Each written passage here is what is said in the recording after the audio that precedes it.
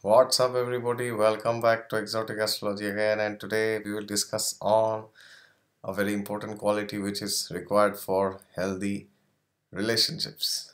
And when I say relationships, I do not mean a boy and a girl. It can be between a mother and the son, a brother and a sister, any human relationship which we cherish. It can be with our father, with our mother, or with our spouse, or with our child, or with our best friends, or with acquaintances, or with anybody that we want to develop a relationship with.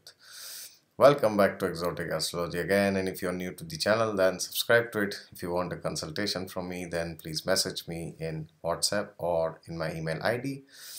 And if you're new to the channel, then subscribe to it and like this video. And if you are interested in doing some donation, then the link to PayPal is there below. You can go and donate, or else continue watching this video. Today what I'm going to discuss is, because it is a Friday, I thought why not discuss on the exaltation sign of Venus, because Friday is the day of Venus.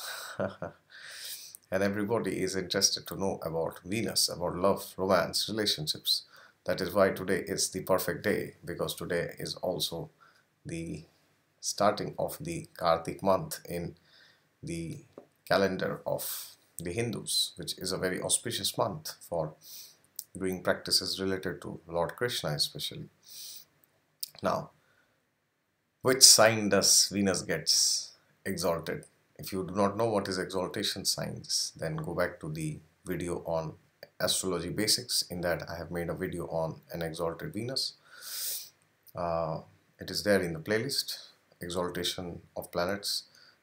And exaltation simply means that the sign where the planet feels the greatest sense of contentment, greatest sense of happiness, greatest sense of pleasure, and it reaches its highest conclusive fulfillment, which it actually is supposed to give you. Should I repeat? Which it is actually supposed to give you. That which ultimately the planet is responsible to give you. Therefore, for Venus, which is the planet of love, romance, relationships, the spouse in a man's chart, anybody's chart, that planet gets exalted in the sign of Pisces, which is the original 12th house of the zodiac, which represents spirituality, moksha, giving up of things, letting go of things. Letting go, does it sound familiar? The question is, Venus, which is the planet of love, romance, sexuality, why in the universe does it get exalted in Jupiter's sign? Many people are confused about this question. If you search in Google, or if you search in the internet, why does Venus reach its highest exaltation in Pisces in 28 degrees of Revati Nakshatra in the 4th pada? Well, you will get all the kinds of answers, like 12th house is the house of bed pleasures. So Venus in Pisces means you will have a lot of sexual experiences. You will be very happy in matters of bed pleasures. You will be very happy in matters of intimacy. It is all crap, let me tell you. It has nothing to do with sexuality. Venus in Pisces has simply nothing to do with sexuality. If it had to do, then it would be exalted in the sign of Libra or Scorpio, because these are the signs which represent sexuality. And yes, Venus has his Mool Trikon sign, which is the next best sign for any planet to be in the sign of Libra, which means to say that there is no doubt that Venus likes to be in Libra, which represents sexual encounters, which represents marriage, union, partnership, being with people, being with somebody. There is no doubt about it. But the question is, does it reach its highest fulfillment there? No. For heaven's sake, please do not tell that it reaches exaltation there. Do not make Pisces about Libra. It has nothing to do with Libra. In fact, it is perhaps the sign which has nothing at all to do with Libra, because Pisces is in the sixth house from Libra, right? So Libra and Pisces do not get along together. Because Libra says, be with people. Pisces says, let go of things. Yes. So there you see, the signs are not placed well from each other. Because Libra says, indulge in relationships, sexuality, affairs, marriage. Pisces says, no, go towards spirituality. So imagine the dynamics of this planet.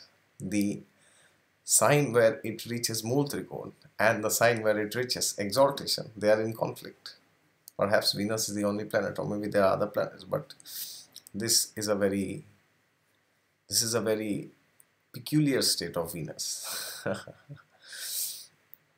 That means that what Venus ultimately is supposed to give us, that which it is supposed to ultimately offer us, is not possible in Libra. It is only possible in the sign of Pisces. Alright. That means Venus, which represents relationships, whenever we try to get into a relationship, or we are already in a relationship, or we want to develop a connection with somebody, maybe with another person, or with a friend, or whoever it is, we have to be more cautious about the Pisces energy than the Libra energy, because Libra is the sign of balance and compatibility. Pisces is the sign of letting go of things, of letting the person the way they are.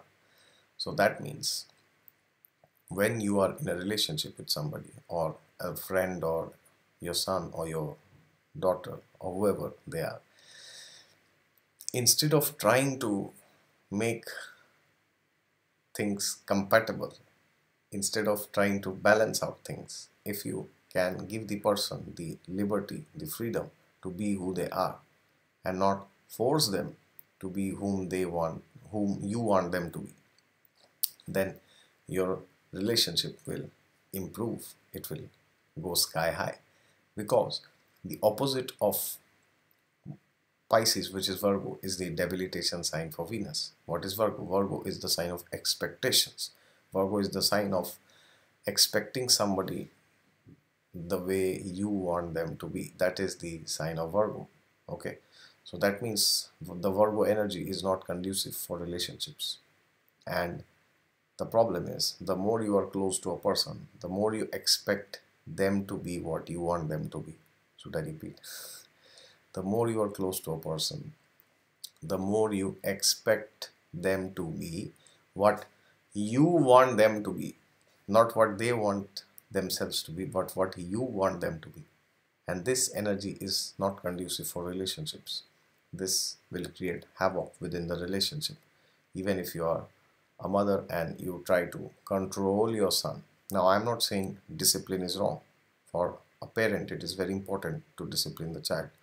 But I hope you understand, not to control the child. For example, he or she wants to do certain things as per her creativity or as per their interest. You should not try to become a stumbling block. In fact, you should appreciate that nature, which most of the parents do without any doubt.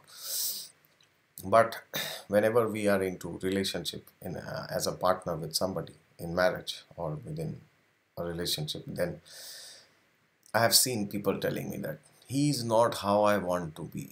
I want my ideal person to be, or she is not the way I was expecting. See, then comes the problem, because when you are doing that, you are telling the other person that I do not like the way you are. I want you to change. I want you to be like who I want you to be.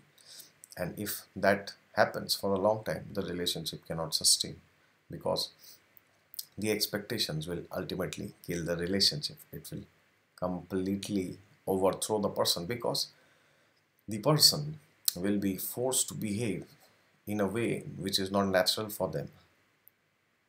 That means the person will not be able to be themselves for a long time. They will pretend to be somebody else for some time, and then after some time they will say, I'm sorry, I can't pretend anymore. That means we have to give space to the person and let them be themselves, and not force them to be the way we want them to be. Alright, that is it from my side. If you like this video, then click the like button and subscribe to the channel. And if you want a consultation, then contact me in my email.